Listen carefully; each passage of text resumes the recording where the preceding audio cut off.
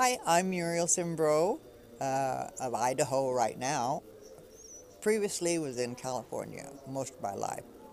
Um, I'm 85 years old and world champion of 1962.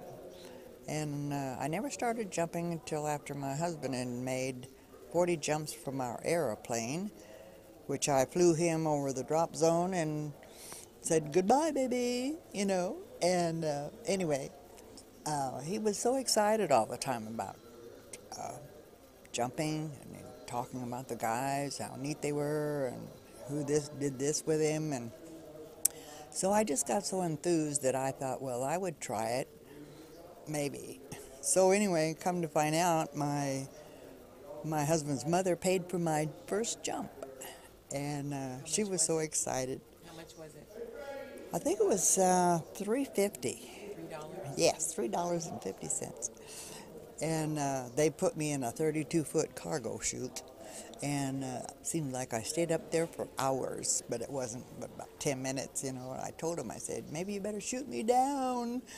And anyway, it was fun. I really enjoyed that. I got to listen to everybody on the ground from up there. It was so quiet. And the air is just so still and so beautiful.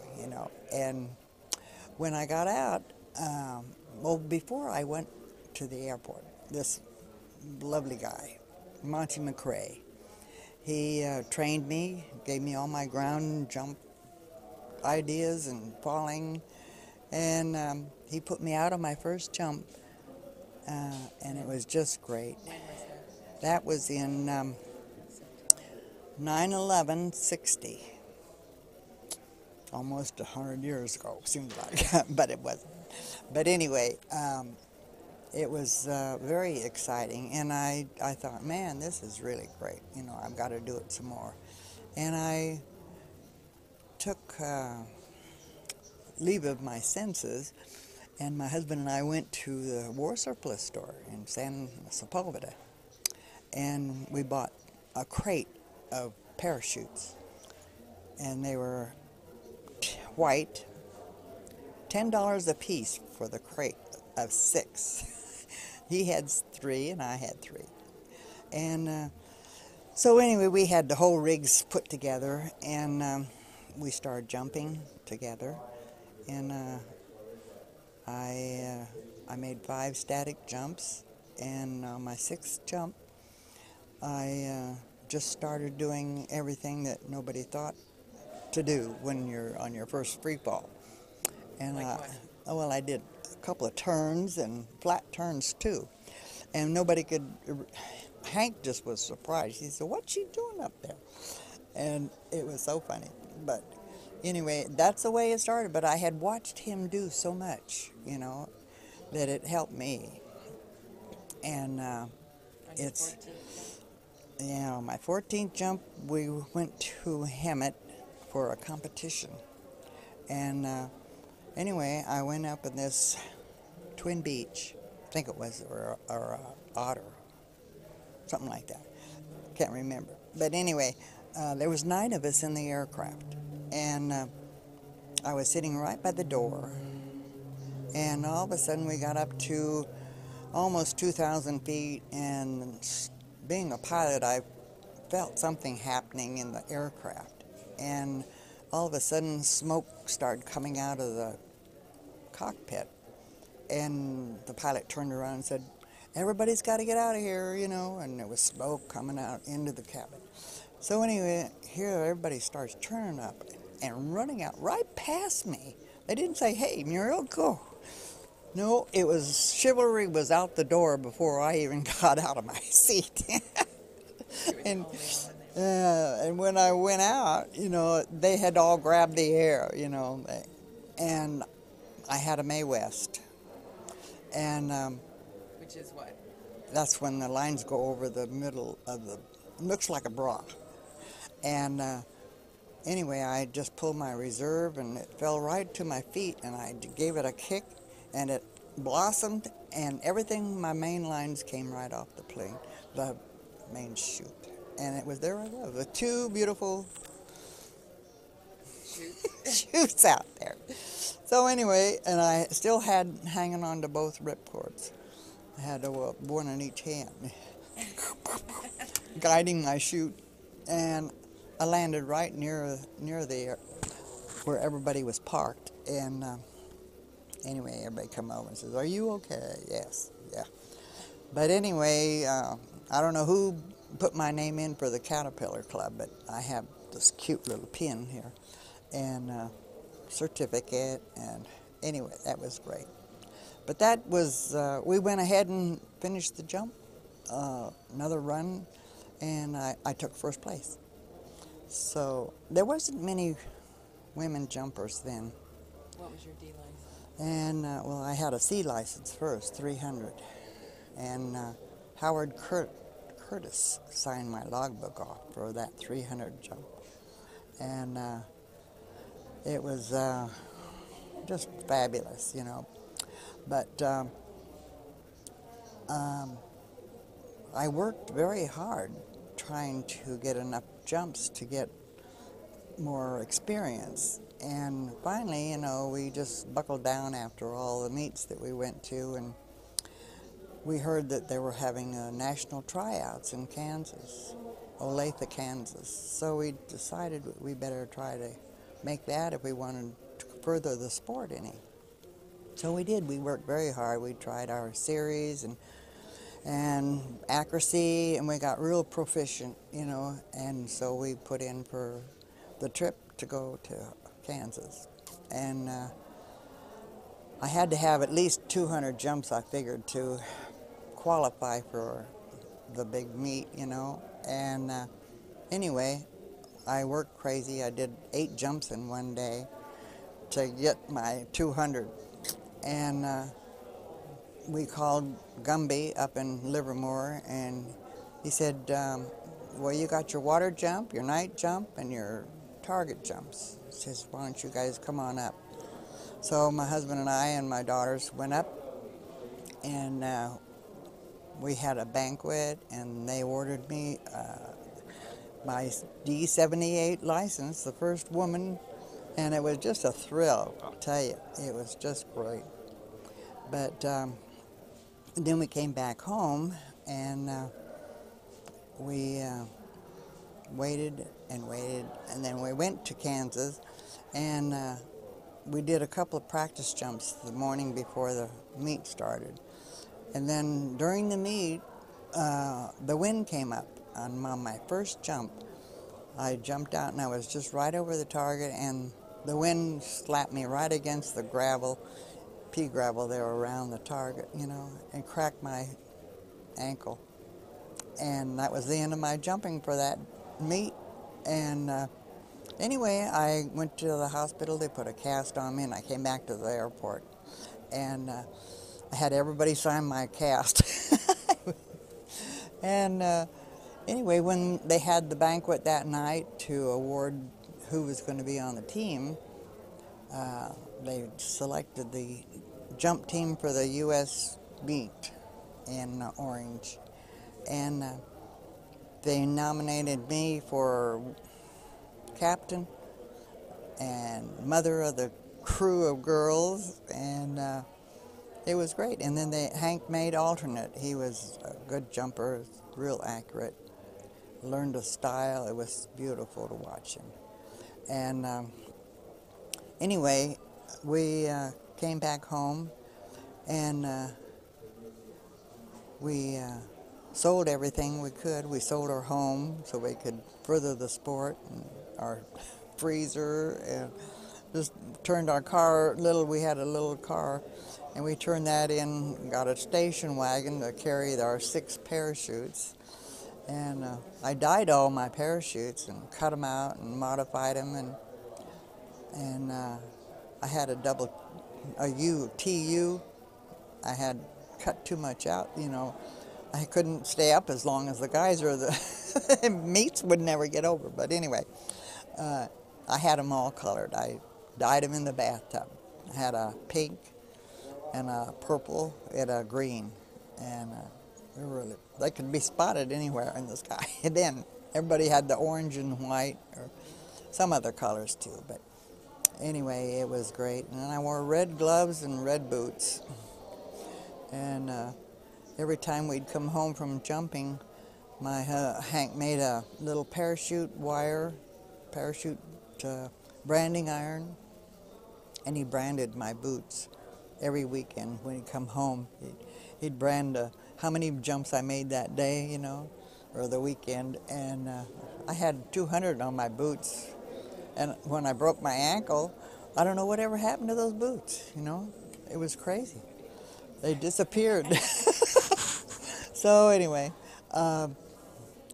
let's see. After we came home from the meet, we went to Orange for the tryouts. For the video, the Olympics, and we had just a great time with so many country people all over the world. That just 26 countries. That was the first world meet ever held in the United States. And anyway, I was enjoying my jumping with all the girls. And trying to bring myself up and keep going up the ladder to be, number one, never entered my mind. I was just jumping, I enjoyed it, And Hank was watching the meter board, let you know how you're coming up. Yeah, and anyway, every time I'd land and a couple of jumps later, different events, he would say, "Hey, you're really coming up the ladder." And I said, "What do you mean coming up the ladder?"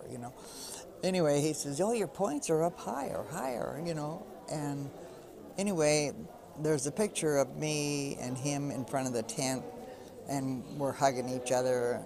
And he told me then, he says, "You made it, babe, you made it." And, it was a moment of, success and honor and everything. Because here I beat all the country. And it was just outstanding, I was trying, but I wasn't, over exuberant about giving it my all. I was just having a good time.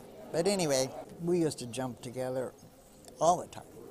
And when we sold our freezer, we bought a block of 200 jumps and gave that money to our pilot out in Peru.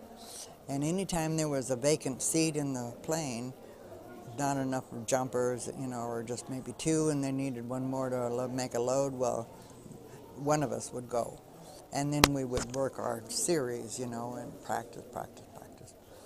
And it was, we did everything together. We kissed a lot in the air, and we'd come together. And this one morning, we were up at Taft, and it was really a beautiful, clear day. And we went up to 12.5, and it was so cold. We started to come together, and my hands felt just like they were going to break off if he touched them, And I said, "No, no, no." And I went like this, grabbed my feet, So I turned around, and he took hold of my ankles, And we fell that way for a while, until we got down to where it was warmer, And then he turned around. And it was just so much fun, We did... I don't know, we'd hold hands together, with the guys, and we were always jumping together, no matter what. Talk about getting Jessie in with it. Oh, yeah. After we came back from the Olympics, Jessie, our oldest girl, she was, and Jamie, her sister, that's middle, she's the youngest. We went to the field, and she would be out there watching the jumpers, and they'd come down, and she'd say, "You guys, you did something wrong, And they said, "What do you mean?" And she says, "Well, you just didn't do whatever they were doing, And she said, "You need to work on it, And she had watched Hank and I jump and go home, and we'd talk, and the kids were right there all the time. And anyway, they would say before they go up, Jessie, watch me and tell me what I did wrong, when I get down. And she'd do that, and then they would jump through and land and walk through their lines or whatever, and she'd untangle them for them, put them on the packing table, and Jessie, and she'd get over there and undo them. And so when we came back from the World Meet, we told her, we'd like to see if you could jump, if you wanted to. And she was a left-handed gal. And anyway, she said, sure, I'll do it. Well, she did her first jump, and Lyle Cameron was on the wing strut taking movies of her, and she was kind of nervous. And I was with her and potted the load, and Hank was on the ground to wait there for her. And we had a sentinel on her reserve. And anyway, she made her jump, and she said, it was okay, Mom, and I said, well, we'll put you up again, So she made 13 jumps, and she just was not ready to develop into a jumper. She was too young, I think. Mom, I'm too young to die, she'd say that. And I said, well, you're not going to die, Anyway, she said, do I have to do it anymore? And I said, no. I said, what you've done is enough, if that's what you want to quit, okay. So then Jamie, our next daughter, youngest at that time, never wanted, well, she was 10 years old. And everybody asked her if she ever thought she'd got to jump. No, I'll stay on the ground. So anyway, today she's going to go out with us, the four of us. Jenny, my youngest daughter, and Jamie, and my granddaughter, Jenny's daughter, and me. And we're going to try to get the jump masters to give us a four-way, to make us all four come together, at least facing each other. So anyway, it's going to be good. But Jenny, here, my youngest daughter, I was pregnant at the time and didn't know it, and I was training to go to Germany, and it was not too swift a time because Hank had already taken 3 months off from Kodak, and they wouldn't give him any more time off. And I wanted to go, and he wanted me to go, but he didn't want me to go alone. So anyway, the Lord worked in our lives enough to give us another daughter, and now she's our joy. And anyway, she has 9 jumps I was pregnant with.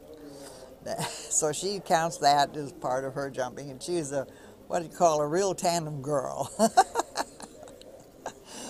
But yeah, we live in Idaho, or I live in Idaho now, and Hank passed away in January 10. And anyway, he was so proud of all of our girls, that we have a wonderful family. No arguing, no nothing. We just love each other, do everything together still. Let's give it a try. Well, if they're that far along that they have seen what it looks like from down here, they should try it before they make up their minds, because it can go either way, that whether they like it or they don't like it, or they're scared or they're not scared, or just take a ride up and watch them go out, because it's not a personal influence of somebody else telling you, oh yeah, sure, go ahead, do it, you'll like it. You don't do that. I don't think. You have to tell them that how you enjoyed it, the rush that it gives you, and the feeling of being free, and your mind is just clear of everything that's been bothering you all week long, your work or your house or kids or whatever, because it's all you and your parachute.